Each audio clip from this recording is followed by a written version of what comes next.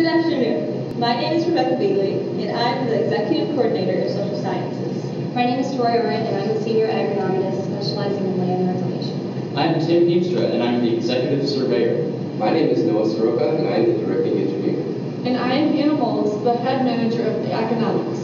We're working on building small earth dams for year-round water access to less developed countries, particularly Zimbabwe, that find themselves struggling to find available and clean water.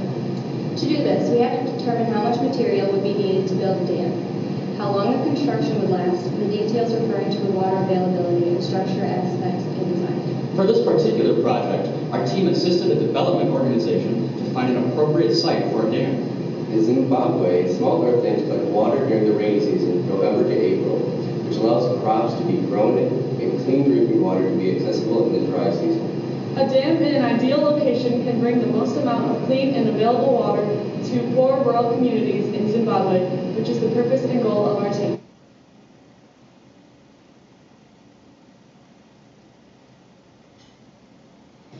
The outline of the catchment has been identified from the map. The area of the catchment can be measured by working out a scale.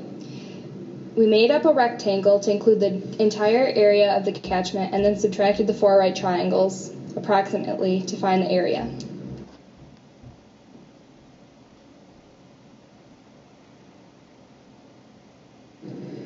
So now we are trying to gain access to not only the water, but the land as well. So the question is, who do we talk to in order to get that access? It is important to include the local authorities, the chief of the local tribe, along with potential future users. We use gathering time to determine the time it takes after the rain starts for the water flow to reach its peak value. In other words, we want to know how long it takes for the flow of water to be at its highest. To solve for this, we use the formula for gathering time, which is shown here.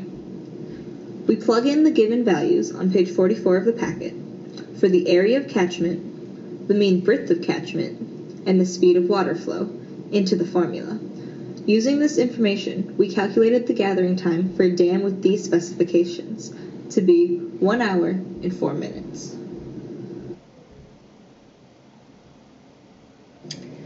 To find the width of the spillway and the depth of water at the center of the riverbed, we used the graph.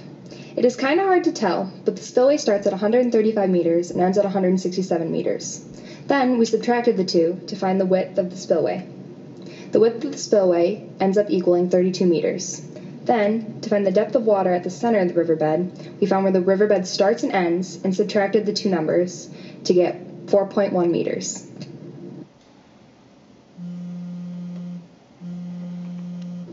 The peg distance is used to show workers what and where materials need to be excavated in order to build the dam foundation.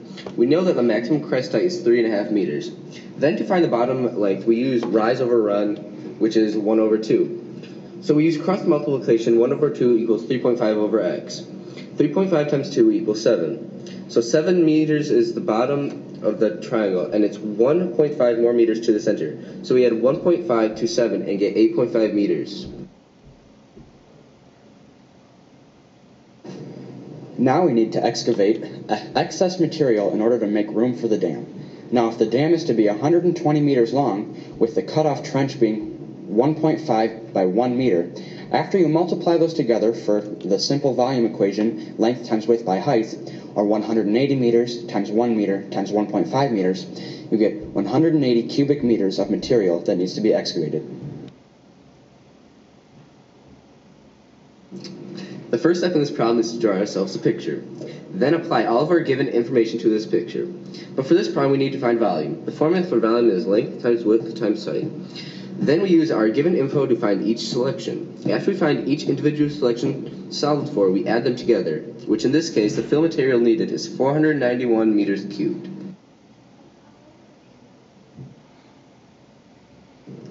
Riprap is a term used to describe a large pile of rocks placed near the dam to prevent erosion.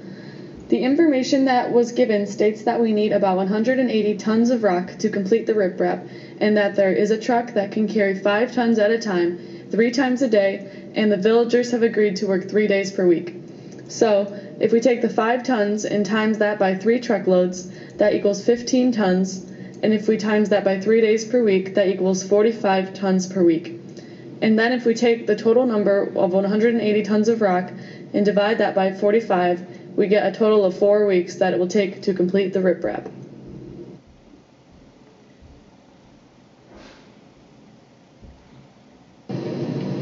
In Zimbabwe, clean water is not readily available. However, with the help of dams, people can be provided with the water they need.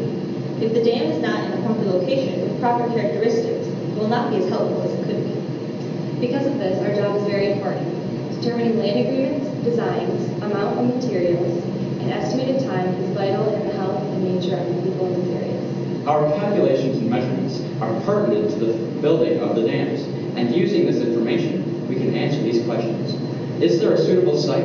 Would anything important be flooded? Is the soil of the dam site suitable?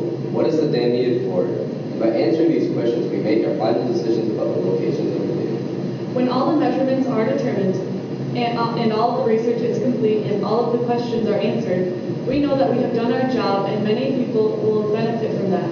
Thank you for taking the time to hear our research, and have a great day.